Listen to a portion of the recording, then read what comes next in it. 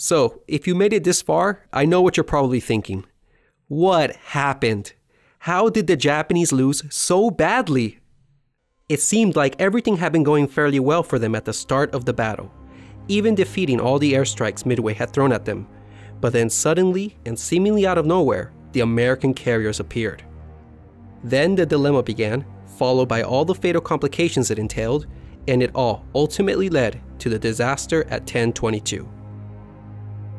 To see how Nagumo got into this mess, we will have to view the battle again, but this time from the American point of view. So, the reason the Americans were able to get the drop on the Japanese was that they knew that the Japanese were coming the whole time, and this was thanks to their radio intelligence. By May, the Americans had partially broken the Japanese naval code and had deciphered enough of the radio messages that they were able to get an accurate idea of when and where the Japanese would appear. So, Admiral Nimitz, commander of the Pacific Fleet, decided to set up an ambush on the approaching Japanese fleet. The plan was straightforward. His carriers would lie in wait northeast of Midway and launch a surprise counterblow against the Japanese flat tops while they were preoccupied with hitting Midway. Although simple, the plan was daring. For it to work, he needed to be in the right place at the right time. Thus, everything hinged on the accuracy of his intelligence. Also, Nimitz was well aware of the strength the Japanese were coming with. He knew he would be outnumbered in carriers. Yet, he was confident that as long as he retained the element of surprise, he would be able to fight the battle on favorable terms. Task Force 16 with the Enterprise and Hornet left Pearl Harbor on May 28, followed by the damaged but hastily patched up Yorktown on the 30th. And by the time the Japanese submarine cordon had appeared, the ships had already passed through. Thus, Nagumo's forewarning scheme had failed. The two task forces rendezvoused on June 2nd. Collectively, the three carriers had 234 aircraft on board.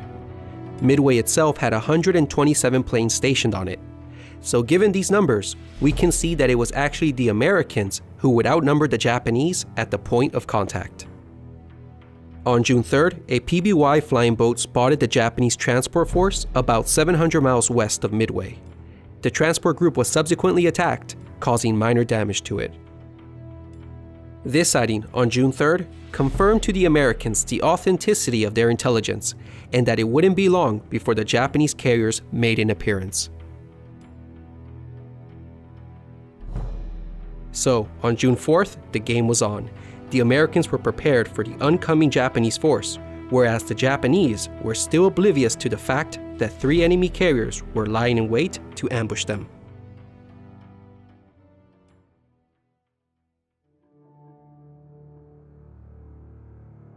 June 4th. As we recall, Nagumo had only 7 planes to conduct his searches. In contrast, the Americans had more than 30 conducting theirs. In carrier warfare, reconnaissance is key, and it was the Americans who came out on top, getting the first sighting at 0530. However, the report gave cause for concern to Fletcher. It claimed there were 2 carriers present 175 miles southwest of Task Force 16. In retrospect, the report was incorrect in 2 aspects. The first was the location. It was about 30 miles off. The Japanese were actually over 200 miles away. This was well beyond the range of their short-legged fighters and torpedo bombers. But most crucially, it erroneously reported that only 2 carriers were present, and this worried Fletcher. Intelligence had previously told him that the Japanese were coming with 4, maybe 5 carriers, and that it was possible they would be operating them in 2 separate task forces. So, the question followed, if these 2 carriers were here, where were the others? Based on this information, Fletcher had to make a decision. Not ideal under the circumstances since the report wasn't entirely accurate, but so goes the fog of war. In a way, he was caught in his own type of dilemma, albeit not as difficult and perplexing as Nagumo's. But his subsequent actions do exemplify the flexibility the Americans had during a situation like this. So, what does Fletcher do? After a quick deliberation, Fletcher ordered Task Force 16 to close the distance and strike the reported contact. In the meantime, he would hold back Yorktown's strike group as a reserve, in case the other Japanese carriers appeared. If no additional information was forthcoming, he would follow up Task Force 16's strike on the reported contact with Yorktown's as well. Fletcher's orders were both flexible and prudent. It allowed him to maintain the initiative by striking first, while holding back a reserve as a contingency. Well done, Fletcher. He had made the right call. As ordered, Admiral Spruance in Task Force 16 did the best he could to close the distance. He and his staff scheduled the launch to begin at 0700. There was a clever reason behind this. By launching at this time, it was hoped that their airstrike would arrive over the Japanese flat tops as they were resurfacing the planes that had just attacked Midway. Meanwhile, as all these events transpired, the Americans got what would be the first of their 2 lucky breaks during the battle. And in my opinion, this is probably the most crucial one. Despite the criticism towards Nagumo's scanty air search, the irony is that it should have been sufficient this day, because by all rights, Task Force 17 should have been spotted early that morning. Sometime around 0630, Chikuma, No. 1 float plane, flew right over Task Force 17, but because of cloud cover, failed to spot the American ships. Wow, what a lucky break for the Americans, and an unlucky break for the Japanese. If the pilot had been a bit more thorough in his search, and if Nagumo had gotten a sighting at this hour, it would have avoided his dilemma altogether, and he most likely would have had time to launch his counterstrike. Although, as a side note, it appears that Nimitz had known this area would contain bad weather. If that's the case, then credit should equally be given to Nimitz for brilliantly choosing the spot that concealed his carriers. Nevertheless, the letdown of Chikuma No. 1 search plane can be seen as one of the critical failures for the Japanese. So thanks to this favorable event, the Americans were on the path of delivering an unanswered first strike against their enemy. So far, so good. The Americans had performed well up to this point. They still maintained the initiative and fortunately remain undetected. But what follows next is the most controversial aspect of the battle. It was the poor handling and coordination of Task Force 16's airstrike. In summary, it was terrible. Spruance and his staff had plotted an interception point for the Enterprise to follow. However, the most bewildering action was the course selected for the Hornet. It was scheduled to head west, entirely off course from the reported sighting. To understand why the Hornet flew in the wrong direction, we have to remember the fact that only 2 carriers have been definitely located up to this point. So it's possible the Hornet was trying to search north of the reported contact in the hopes of finding the remaining carriers. But as will be seen, the decision to head west would turn out to be disastrous for Hornet's air group. At 0700, Task Force 16 began to launch, and this is where the lack of organization begins to show. Whereas it took the Japanese 7 minutes to launch 108 aircraft, it took the Americans almost an hour to launch 116. As a result of the lengthy process, many of the attack squadrons proceeded individually and piecemeal to their target. The Hornet was the first to take off at 0746. It headed west on what would come to be known as the Flight to Nowhere. On its westward path, an argument ensued. Lieutenant Commander Waldron, leader of VT-8, knew they were going the wrong way. He openly challenged the air group commander over the route they were going. However, his argument fell on deaf ears. Frustrated, he defiantly broke off from the group and went his own way towards the enemy. His torpedo squadron loyally followed him. Waldron was of course correct in his course, and not long after, VT-8 would meet its end in a blaze of glory. The rest of the group, we're talking 34 dive bombers and 10 fighters, discovered nothing as they reached their maximum flight range. They were now low on fuel and had no choice but to head back home. Their formation broke apart as some decided to land on Midway and others back to their carrier. All the fighters ended up ditching on the way, and a third of the SBDs landed on Midway. To sum up, Task Force 16's most powerful strike element of 44 aircraft never engaged the enemy, and they lost 13 planes in the process. Enterprise's dive bombers set out at 0752. Leading the air group was Lieutenant Commander Clarence Wade McCluskey Jr. Due to some confusion during takeoff, McCluskey ended up having no fighter escort. The torpedo bombers were late in taking off and were trailing behind, but as a result, they spotted the Japanese carriers on the horizon and turned towards the enemy. VT-6 would attack unsuccessfully and suffer heavy losses for their effort. Meanwhile, the dive bombers had carried on. They reached the interception point where the Japanese were expected to be, but found nothing. At this critical juncture, McCluskey made one of the most important decisions of the battle. A logical assumption would have been that the Japanese carriers had passed the interception point and were now between Midway and himself. But as McCluskey intuitively suspected, Midway's attacks had delayed Nagumo and had probably forced him to change course. Following his gut instinct, McCluskey headed north, a most fortunate decision for the Americans. On the way, McCluskey and his men began to run low on fuel, and they were on the verge of giving up and returning home, when lo and behold, they spotted the Arashi. The destroyer had been detached earlier that morning to hunt for the submarine USS Nautilus. Well, now it was dashing north at 30+ knots, trying to catch up with the Kido Butai, and McCluskey figured, hey, this guy must be going somewhere important. So he tagged behind the destroyer, and it promptly led him to the Japanese fleet. For the Americans, God bless McCluskey. But before we get to the attack, we're going to pause here for a bit.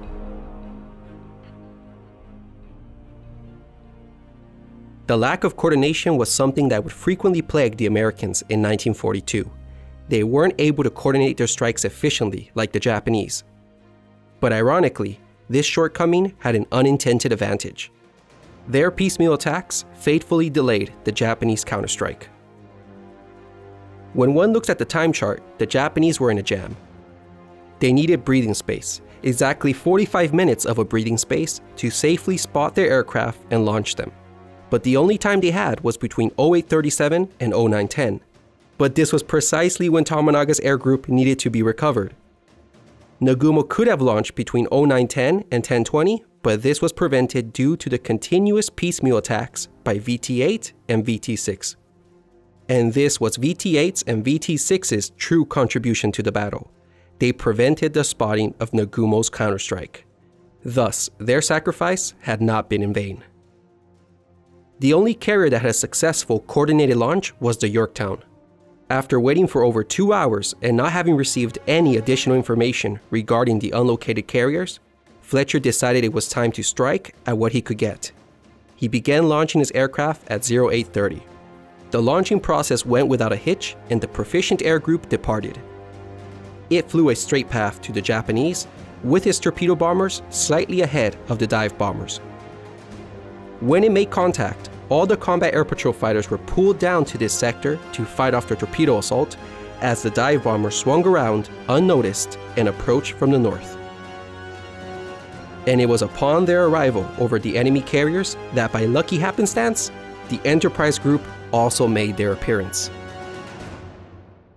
And it is here where we can see the second lucky break the Americans had, because it was exactly at this moment when all the Zeros were bunched up in this sector that the Enterprise and Yorktown dive bombers, having been launched at different times and flown widely diverging courses to the enemy, converged on the fleet simultaneously and from 2 different directions. The timing had been exquisite and had been a pure product of chance, and it was this attack that finally broke Nagumo's back at 1022. But if there was ever a time where the outcome rested on a knife's blade, it was at 1026 when the Akagi was almost spared her fate. Now I'm going to dive into some alternate history, but hear me out. McCluskey, as great as a leader as he was, had recently transferred to his dive bombing post from fighter planes, so he wasn't as familiar with doctrine as the others. Doctrine stated that when 2 divisions of dive bombers arrived over multiple targets, the lead division should take the farther of the 2. This would make the attacks happen simultaneously, oversaturating the defenses and thus likely to succeed. But McCluskey, by mistake, took his division on the Kaga, the nearer of the 2. Thus, Kaga found herself at the end of a mega-sized attack of over 25 dive bombers.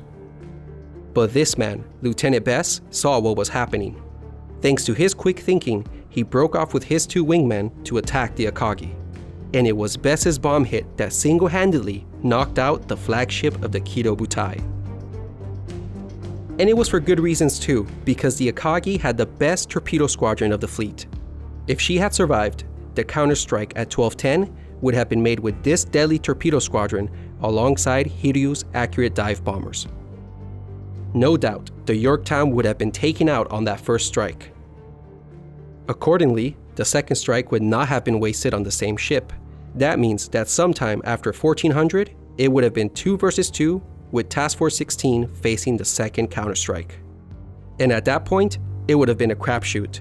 Who knows who would have won? It's entirely possible the Japanese could have pulled a Pyrrhic victory, or at least salvaged a draw from the battle. After 10:30, the battle was all but decided. In just 5 minutes, Japan had lost the battle. But as we saw, it had been a near-run thing. At the cost of a carrier and a destroyer, Nimitz had destroyed Japan's most capable carrier fleet.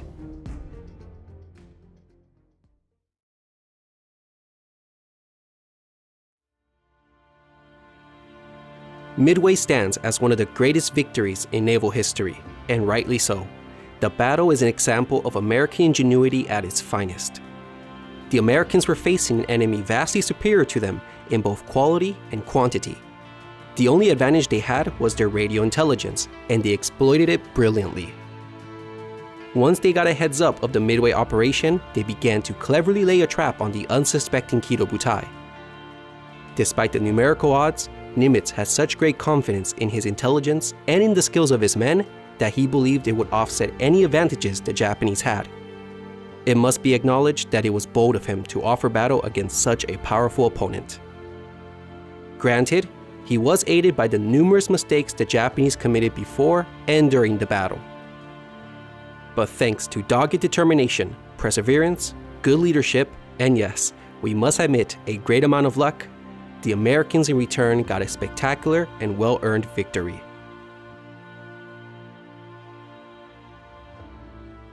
What was the importance of Midway? Well, although it was a decisive victory, it was not a decisive factor in determining the outcome of the war. Because to be frank, Japan was never going to win against America's industrial strength and military might.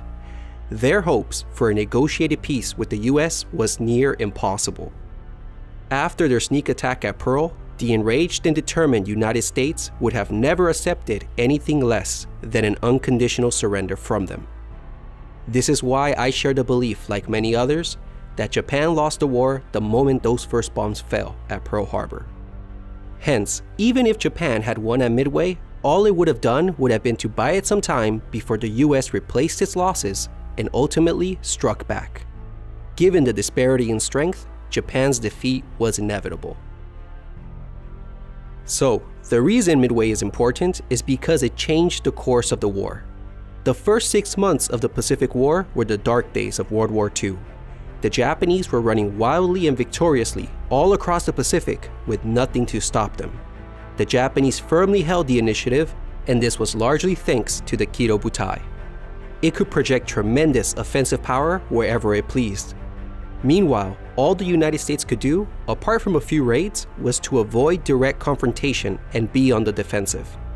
The reason for this defensive posture was simple. The Pacific Fleet was numerically inferior to the Japanese, particularly in carriers. This would all change after Midway. To better illustrate this, let's look at the carrier strength of both sides during the first 6 months of the war. At the start of the war, America had 4 fleet carriers to Japan's 6. In January, the Saratoga was torpedoed by a submarine and would be out of operation for a few months. In March, the Pacific Fleet received a slight boost when it was joined by the Hornet. Finally, in May, we have the first confrontation between the carriers at the Battle of Coral Sea. During that battle, the USS Lexington was lost in return for the Japanese light carrier Shoho. But more significantly was the fact that both the Shokaku and Zuikaku had to return to Japan for repairs and replenishment after the battle. As a result, both ships would fatefully miss out on Midway. So, on the eve of Midway, carrier strength was now down to 4 against 3. The Japanese still have a slight edge in numbers, but not for long, because then we have the climactic Battle of Midway, and ouch. The dramatic shift in balance can clearly be seen. Now the Pacific Fleet possessed 3 carriers, soon to be joined by a 4th coming in from the Atlantic. Japan, on the other hand, had only 2 fleet carriers and a couple of second-rate light carriers. Japan's mighty carrier force was no more. Now that it had been shattered, so too had its offensive capabilities. Evidence of this is the fact that they would never again significantly be on the strategic offensive for the remainder of the war. So to sum up, the significance of Midway was that by destroying the core of Japan's carrier force, Japan's expansion had been halted and the balance of naval power had been restored. For the Americans, this was great news. They had finally reached parity in carrier strength with their enemy. With morale and confidence at an all-time high, the Americans decided to react boldly to these favorable changes in circumstances. In August, just 2 months after Midway, the United States launched its first offensive in the Pacific War by landing its Marines on an obscured island called Guadalcanal. Oh, how the tables had turned. Now it was the Americans taking the offensive.